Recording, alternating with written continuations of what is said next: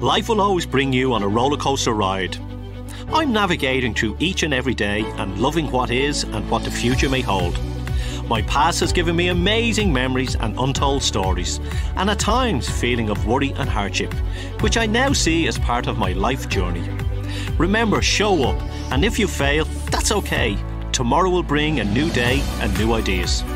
I've had the privilege to spend time and interview some amazing leaders over the years. As they share their stories of life and business, I find out what makes them the people they are. I'm honoured to share their stories with you.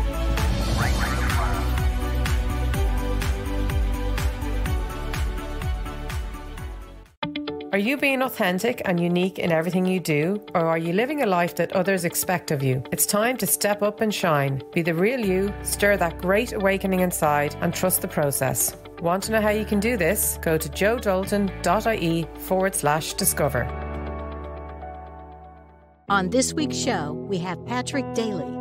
Patrick Daly is the founder and managing director of Alba Consulting, a Dublin-based business consultancy focused on supply chain and logistics. Patrick is an accomplished consultant, speaker, trainer, author, and broadcaster, and has been active in the logistics and supply chain field for over 25 years. Patrick has consulted with Fortune 500 companies in manufacturing, distribution, and logistics services all over the world. He is the author of the book International Supply Chain Relationships.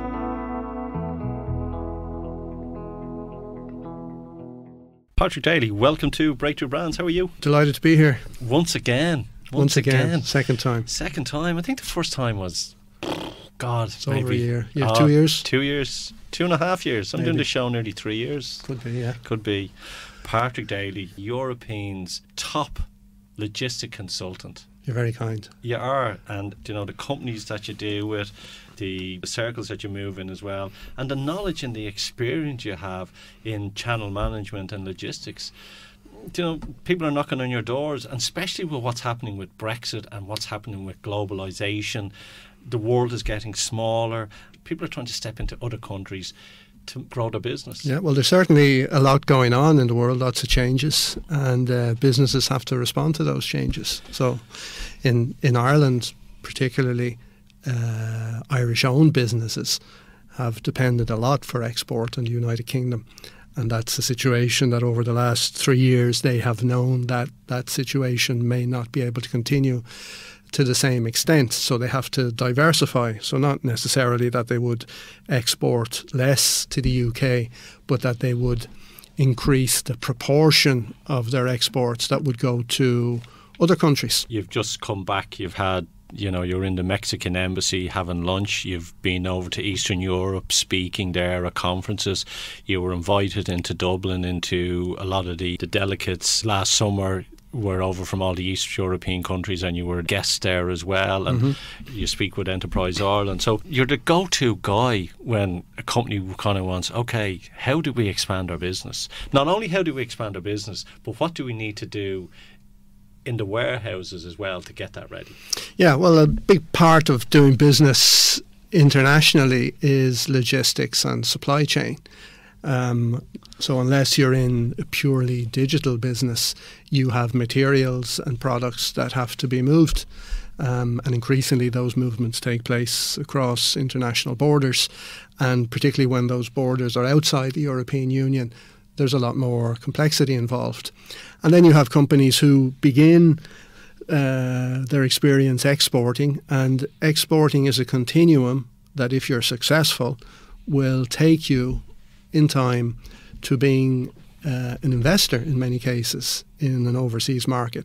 So, for example, yesterday the meeting with the Mexican ambassador and the commercial attaché in the embassy, we were talking precisely about that, and there were a number of Irish business people there who have been exporting to that part of the world, and their business has reached a point now that they need to think about having an entity inside Mexican territory, and they need to get set up, they need to find people They need to find a location, and they need to work out the supply chains in terms of getting the materials and exporting the products. Like you were there last year as well in Mexico. I was in Mexico in August last year. I went to, in this case, on behalf of some clients in the food industry, I went to a fair called Mexico Alimentaria, which is a food fair, and the clients, the Irish clients, were particularly interested in sourcing avocados from Mexico, which is the world's largest and the world's best producer of avocados. And again, huge logistical challenges in getting a fresh product from Mexico to Europe, because up until the Mexicans are facing a similar situation to the Irish in the sense that they live beside a very large partner, and traditionally they have depended very much on that partner.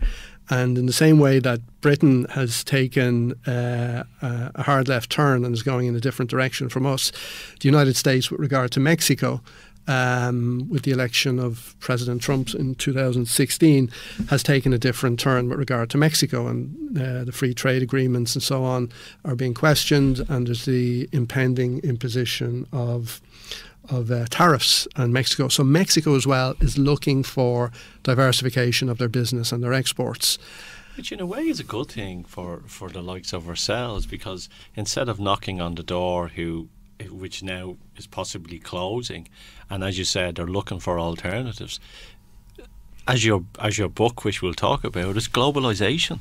It really is. In the same way that if you're investing in assets as a person, you'll be advised by your financial advisor to have maybe some money in stocks, some money in property, maybe some money in other types of assets, in gold or whatever, to diversify your risk. And in the same way, Irish companies that have been exporting 80% of their exports to the United Kingdom, that puts them in a very vulnerable position. So the diversification of their exports is going to make them much more robust in the long term, even if it's uncomfortable in the short term. And many have saw the writing on the wall when the referendum result came through, or some even before that, and began that process. So I would say that we're in a much better position in terms of the diversification of the exports of Irish-owned companies today than we were in 2016. But there's still an awful lot more work to do in that regard. And one of the benefits with yourself as well, how many languages do you speak? Yes, well, I 21 or something, is it? I spent 10 years living and working in Spain. Yeah. I went to Spain when I was 21, and I married Elisa, a Spanish lady. And because when we met in 1986, Elisa didn't speak English, so we met in Spain. We began our relationship in Spanish, and we've kept it that way until today, even though we've been living in Dublin for now 20 years. So we speak Spanish in the home. So I'm as comfortable in Spanish, to be honest, as I am in English, doing business or living my relationship life or whatever. People say Portuguese is the same as Spanish. It isn't. It's quite different, particularly spoken. And I'm working very hard on Portuguese at the moment and making quite a lot of progress. Also got to a reasonably good level of Italian, and then the French from back at school. So I suppose, in terms of fluency, English and Spanish. In terms of I can get by, maybe three more. Three more on it, yeah. You're a grafter. You're a good guy that made it good. You went to... You're making me blush now. No, but yeah, making you blush. Very hard to make you blush. You got a hard neck. You're a guy from Dunleary who went off, travelled, learned a trade, came back to Ireland, set up a business, had a failure in business, set something up and it failed. Mm-hmm. And from that failure came wisdom. Yeah. And from there... probably a wake-up call for you as well, to go out and do it on your own and be successful on your own as well. How long is Alba Logistics going now? Since 2005, early 2005, so that's 14 years now. So tell us a little bit before that, what happened to make you now the success that you are? Well, I suppose when I came back from Spain in the mid 90s, Ireland was doing well. So I was lucky in the sense that I came into a country that was on the up and up at that time, and I'd come back to to a job. I thought it was a job, but in fact it was a contract. And I worked on that contract for a time, and then I realised, well, if I'm just a contractor here, I can be doing work for other people. So it was first a realisation that you didn't necessarily have to be locked into a job and to sell your whole time and life to one individual business. So that was one realisation. Later, I did form a business on my own, and then later we had partners and went through that process, which was very successful for a while and then not so successful. And out of that, I learned maybe that I had leadership qualities that I hadn't realised. Mm-hmm. And that came about because people started saying it to me, and then in the failure of that business, which could be part of the fact that you didn't realise how you were leading or should lead, I came to realise that I had a lot more capability than I realised. I didn't necessarily need to have business partners, and I could go on my own again, and I started again. So it was a series of realisations of kind of self-awareness. Peaks and troughs, isn't it? And the meandering of... Yeah, well, you see, I think a big limitation that a lot of people have, and I had and still have, because this is always a process, is issues related to self-esteem, and it's an unending process of learning, and it's often the lack of self-esteem, not 100%, but in different aspects of what we do, that holds us back. And working through that process, I think, has been the kind of opening of the gates to new levels of performance, new levels of opportunity, new levels of development. Yeah, it's interesting you say that, because, as you know, I do a lot of consultancy with a lot of consultants, and I'm finding, and it's right across the board, if you go to anyone, the biggest issue that a lot of people have is self-esteem, the imposter syndrome, and these are evolving back to when, the word that you learn when you're a child is no, no, no, no, no, and don't talk to strangers, and then you have to suddenly, when you go into business, you have to talk to people, but oh my God, they're a stranger, because they're going to buy stuff from me. But then it's also a case of, believing in yourself and understanding that you're unique in your own way, and developing that uniqueness, because people then will resonate towards it. Yeah, I have a business mentor and coach, and he says to me, the first sale is to yourself. Yeah. So you have to believe yourself, and part of believing yourself is to know genuinely that what you're proposing to the person you have in front of you, particularly in consultancy business, is that you are convinced that what you are proposing to that person is in their best interest, and that's a genuine mindset. And if you have that genuine mindset, well, then you don't have to be self-conscious about yourself, because you're there for the benefit of the client. And I think that kind of approach, as opposed to trying to peddle something to somebody that they may or may not need, it's a very different yeah, approach. Because it's transparency, and it's your values, ethically what you're doing, but it's also a case of really kind of not trying to do stuff to benefit you. It's to do stuff to help that other person. Mm-hmm. That's what it is at it. And it's, I suppose there is a self-interest, but it's an enlightened self-interest, in the sense that if you think back to the days after the Second World War, when Europe was on its feet, and the Americans rolled out the Marshall Plan, which was a major investment in the countries of Europe that had been destroyed. So that was in their self-interest. But it was an enlightened self-interest. It was also in the self-interest of the countries they rebuilt, such as Germany, which had been their enemy, but also other countries, Italy as well, France, and many other countries benefited from the Marshall Plan. So yeah, I'm not trying to say there's no self-interest. There is, but it's an enlightened self-interest. Yeah. You've published a book, International Supply Chain Relationships, and it's to do with the globalised economy and the advantages that companies can have if they want to grow their business. Mm-hmm. And I know you used to specialise mainly in technical advisory, and now you're getting into more of a consultant advisory. Yeah, the distinction, I guess, would be in the past, a lot of the work, because I come from an engineering background, was quite technical. And it was quite tactical in the sense it was, solving particular practical problems in operations mostly.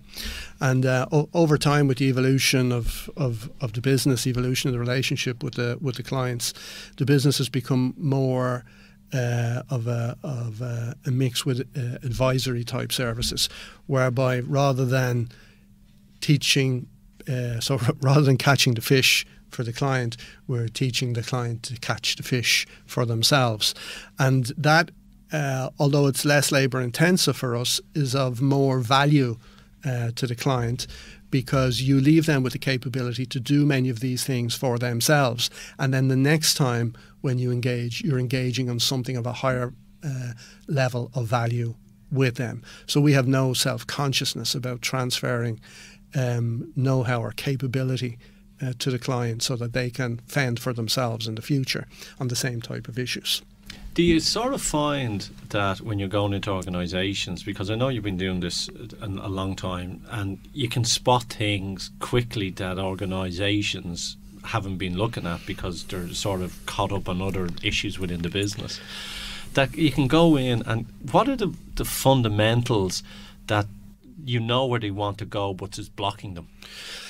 Well, in practical terms, there can be many practical issues that manifest, but the commonality of issues that I come across is sometimes people find it difficult to frame what exactly it is they're trying to achieve in a succinct way, and to develop an understanding of what the value of reaching those objectives would be. And then knowing how to detect if they're making progress towards those objectives. So it doesn't matter what it might be, that process is the same. And the first conversation is often around those three things. What are the objectives? It's a clarification. So oftentimes what the client describes to you needs some work, if you like, to unearth exactly what it is they're trying to achieve in terms of business outcomes. Whether it's a growth thing, whether it's a cost saving thing, whether it's an increase in capability, staff retention, compliance, so on. So objectives is the first. The second is the value. So if you can achieve these objectives, what does that mean for you as an executive? What does it mean for the business? And what's the value of that? Partly in qualitative terms, but also in quantitative terms. So how can we monetize that? And then we say, okay, well, if those are the objectives and this is the value of achieving those objectives, how would we know that we were making progress from where we are to where we want to go to? And that's about developing a number of metrics or measures that we can use as we're working together to detect that we're making progress towards those objectives. And that's the fundamental basis on which any of these consultancy arrangements are entered into, whether they're technical and tactical or whether they're more strategic and advisory. That's always the same process. And I think the fundamental issue often is that people have difficulty in trying to frame that clearly. And when you do, well, then you can work very successfully together with an understanding, a kind of a trust that we're working in each other's best interest. Do you find the same issues are always appearing with Irish companies that want to expand, or is it each one is totally different? There are common threads. Irish-owned companies, because they tend to be small to medium-sized for the most part, yeah. And even those that are large, not so long ago were small or medium-sized, and many of them still, I guess, retain that DNA of the SME. So often they're challenged in terms of access to capital. They're often challenged as well in terms of access to skills. In terms of international business, the Irish are very gregarious, very good at getting out there. But they... What about the culture end of it? When they're stepping into another country, are they doing that research on the culture aspects, or are they just, like we know, like the Germans plan for 2 hours and then they run the project. The Irish run the project and firefight as they go along.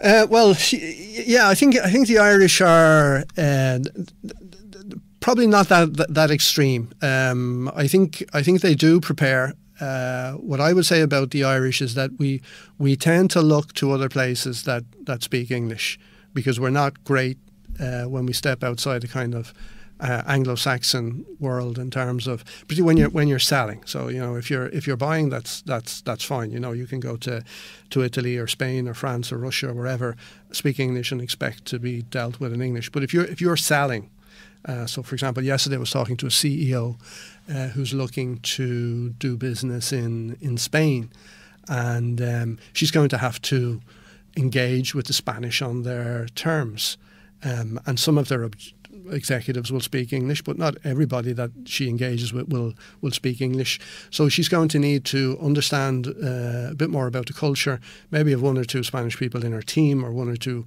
Spanish speakers in her team, and work a lot on the relationship. So I think it shows through in our trade figures. We do an awful lot of business with the UK, and then we do an awful lot of business with the US. And then when you look at the figures, you see countries like Canada, Australia, New Zealand, and so on coming up. So, we have a bit to do there. But even if you look, let's go back where we were speaking in the first half of the show about Eastern Europe. They're all speaking English. It's the majority of the people that are coming through and all. It's all English. So that market is opening up. But it's where you come in as well, because you speak fluent in Spanish. You've, as I say, you travel all over the world to advise large organisations on developing their business. And a company that wants to expand, I don't see why would they not go, okay, we need to get Patrick in because we want to step into another organisation, another country that doesn't speak English. Mm-hmm. Well, yeah, if you ask the question, why don't they? Yeah, that's just a question. Why don't they? Yeah, yeah. and they often do. Yeah, they often do. Yeah, it's getting to know you and getting to know the industry. And we both have a very good friend, Damien McNally, who, if I asked him what is channel management, and he'd go, what? But what I'm getting at is, it's sort of an industry that a lot of people don't know about. It's like the automotive trade. Everyone thinks in the automotive trade, they think cars. But behind that, there's all these functional businesses and dealer management systems that are flying through that are basically multi-million dollar industries. And your industry as well, it's sort of that under the radar that normal consumer doesn't actually know exists. Yeah, I suppose, yeah. Companies, I suppose, when they internationalise, they often take baby steps and they learn as they go, and they might not necessarily have a view of what all the options are, and how to evaluate all of the options. Because if you're entering a foreign market, there are many ways you can do that, from having an agent, a distributor, a joint venture partner, or going in direct. And the strategy that you adopt is going to make huge differences to your financial requirements, your skills requirements, your personnel requirements, your transport and logistics requirements. Yeah, because when you think logistics, logistics throws up so many different organisations.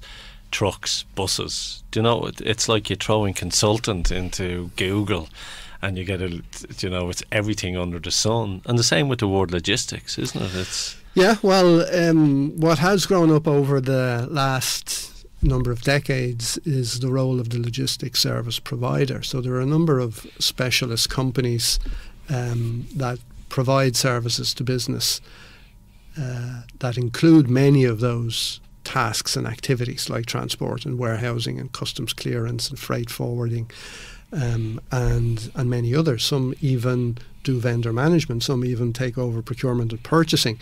So there's a whole range of services available. But the thing is for each individual business to know what they need and what suits them. Yeah, so logistics, as you say, it's a wide, big name and lots of services. But I would say for yourself, you're niche, but you're actually even going into super niche. Well, I suppose in a way, what we do is specialise. But when you think about it, we end up working in every sector imaginable. So, you know, I've worked in timber, I've worked in coal, I've worked in pharma, I've worked in medical devices, I've worked in food, I've worked in beverage. And the reason for that is everybody who has some sort of physical product that requires movement and handling, that is our niche. So, you know, logistics and supply chain might be a relatively specialist field, but it extends right across the spectrum of business. Yeah, it's right across the business, but when I say super niche, you're not the one-fit-all logistics shop going, oh, get me a truck here or get me a vendor here. You're going in and you're advising a company on how they can grow their business. Well, I guess we're a pure consultancy business in the sense that we don't sell transport services to anybody. We don't sell warehousing services to anybody. We don't sell any products to anybody. We don't sell any software to anybody. What we're doing is working with clients to help them achieve business objectives. And as I said earlier, those business objectives might be in terms of achieving growth and achieving profitability and achieving capability and so on. So what we're helping them to do is to conceive, formulate and implement strategies that are going to deliver that for the business. And sometimes that involves them bringing in or procuring vendors of equipment or technology, service providers of one type or another, and we may help them to do that. Yeah. But we are not part of that service. Yeah. But even going through the book, even though the book is, you know, supply chain, there's so many. If you read between the lines, a lot of this can be used in different organisations that are not involved in supply chain, because the knowledge in it is if you think outside the box, it's I could use that for that. Yeah, well, a lot of what's in there is process. Yeah, and process is transferable regardless of the content. So we're using processes that we apply to the area of supply chain and logistics, but just as easily you could apply some of those processes to product development or service development. So I guess that is the underpinning of what we do is robust process. And the beauty of it as well, it's not a book that you pick up and have a read and go, okay, here's a book that I have a read and now I'll sleep lovely tonight. It's a book that is creative, that I believe if anyone in the industry reads the book, mm-hmm. it'll spark creative ideas for them that they'll stop and make a note and go, I need to try and do that. Yeah. Well, I like to put everything we do. But you haven't. What I'm trying to get at, Patrick, you haven't held back. You've given. You know, you've basically given everything in it. Well, there's more to come. There is more. In fact, I'm writing the second book now. So, but I guess the point I wanted to make is that everything we do, and what I try to do with clients as well, is everything sits in a context of something. And we are now in a world that's changing rapidly, technologically, politically, sociologically, and so on. And we see the manifestation of that in globalization and so on. So in the book, I'm touching on aspects of that. Of what is economic globalization? How does the geography of where we are and where we put our facilities affect that? Where you put your factories, where you put your warehouses? How does the culture that we have, our national culture and a particular organisational culture, affect how well we're going to do in the future? What are the relationships that we need to build? If you think back to the day, particularly before the 1970s, businesses tended to own everything that they did. They were vertically integrated. So everybody from the cleaning staff to the transport company to their factory. Sometimes in extreme cases they owned mines and rubber plantations like the Ford Motor Company back in the 20s. They were vertically integrated and they exercised control and integration through ownership. Today companies are not like that anymore, but they still need control and integration of their supply chain, and they do it through relationship. And the quality and the nature of the relationships that they build with all of these people, suppliers, service providers, agents, the authorities, customs authorities, fiscal authorities. The quality of those relationships is going to be what determines how successful they are, how competitive they are in the market. And a lot of companies, I think, struggle, even some of the very biggest ones, struggle with just how to triage those relationships, how to break them down and how to manage them, because not all relationships are created equal and they need different management paradigms for managing different relationships depending on whether they're shorter term, longer term, whether they are more or less complex, and whether the power relationship with me to the supply chain partner is that the partner's more powerful than I am or I'm more powerful than he is. And those three different axes of the relationship give rise to a lot of complexity in terms of how companies manage their supply chains. And we're doing a lot of interesting work in that field at the moment. There's a big talk as well within the industries, and you look about with artificial intelligence. Is artificial intelligence having a major play within warehouses as well and in the distribution? It's coming. You know, there's a lot of hype about artificial intelligence, and a lot of it is overdone. So a lot of the talk you hear and the fear-mongering is about a thing called artificial general intelligence, which would be artificial intelligence that basically has human attributes. There is no clear route today to that kind of artificial intelligence. So the artificial intelligence that does exist are algorithms that are able to see patterns in data that humans can't see and make predictions from those correlations that they see in the data, and that can look quite impressive. But it isn't the type of artificial intelligence that's going to substitute humans. So in warehouse operations, some of the limitations are that robotics and artificial intelligence are still limited in terms of the dexterity. So the type of dexterity we have with our fingers and the vision in our eyes is still very difficult to replicate in robotics and artificial intelligence.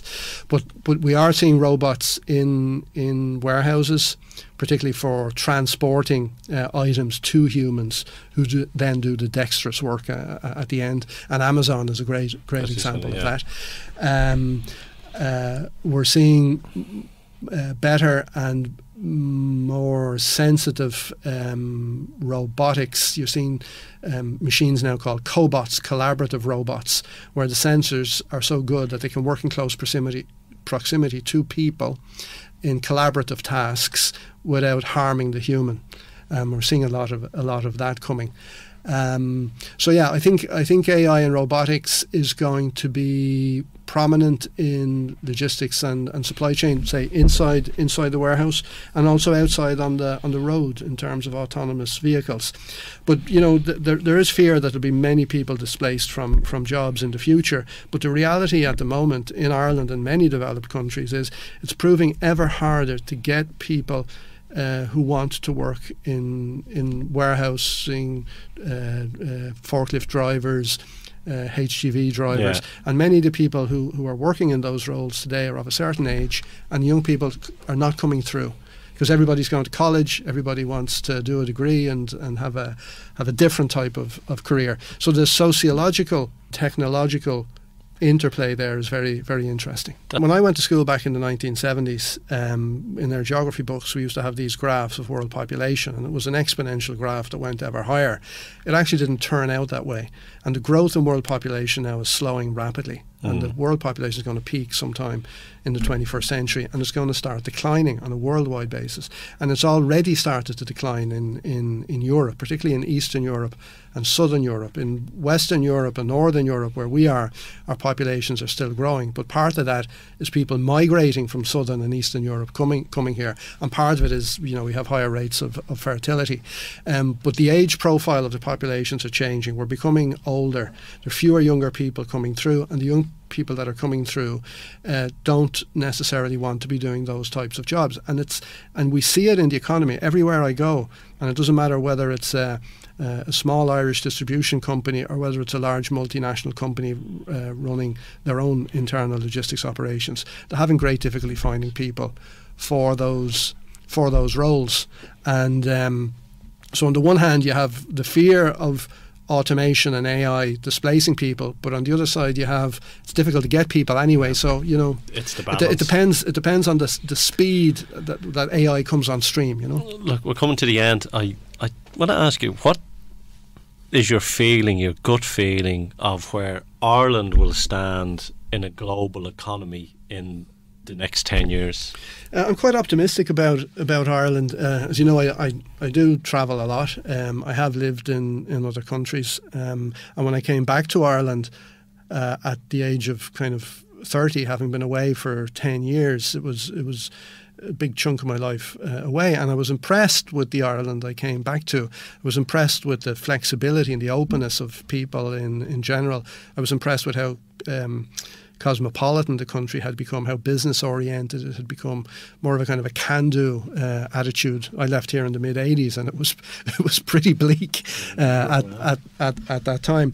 And I think in the intervening period, notwithstanding the big recession we had in from 2008 onwards, Ireland has done well, continues to do well, and I think it will do well. And despite the fact, we spoke about demographics and declining populations, Ireland's population continues to grow and will grow by maybe another 1 million people over the next 20 years or so. So our specific weight in Europe is going to increase, even though we are a small player in Europe. We're going to be that bit bigger in relation to the others. So yeah, I'm optimistic for Ireland's future. As I say, Ireland. I think it's going to be a beacon of light in a world of madness. Maybe so. There's some signs maybe that the madness is turning back to sanity. What's the best book that you would recommend for someone to read? Well, I read a lot of books, but one that I'm reading at the moment that I'm enjoying. I don't agree with everything in it, but it's about artificial intelligence, and it's written by a Taiwanese American called Kai-Fu Lee, who worked for Microsoft and worked for Google, and he's now a venture capitalist in China and investing a lot in artificial intelligence. And he's written this book called AI Superpowers. Okay. And it's a great overview of AI from somebody who's been in the business from the beginning. And he again touches on some of the demographic and sociological aspects. And as I said, I don't agree with everything, but I think it's a great read, and he gives great perspectives on the future. Best business advice? Believe in yourself. The first sale is to yourself. It is, yeah, that's true. And your book, I think it's a read for anyone, even people that aren't in logistics. I think it's a knowledgeable book for anyone that's in business. Yeah, well, we're talking there about geography, we talk globalization, we talk culture, relationship. Where can people get it? They can get it on my publisher's website, which is koganpage.com, and they can also pick it up on Amazon, Google and Apple Books. And your website address? albalogistics.com. It's ALBA logistics.com. I think there's a link on it there as well that you can go to on it. It's a book that's going to be really academic, really, isn't it? It's I think it probably flips both ways. It's a book that an executive would read. It's a book maybe that a university lecturer might dip into or recommend for students. And it's a book that people who are just interested in business and international business and where the world is going in terms of business, I think would get something from it also. Patrick, give us a song to play out with. A song, one of my favourite songs, which I I picked up, I think, probably from somebody related to you. It was by the group Steely Dan. And a great tune it is. And the song is Ricky, Don't Lose That Number. Yes, dancing to it the other night. Patrick Daly, thanks for coming on to Breakthrough Brands. You're very welcome. Thank you, Joe.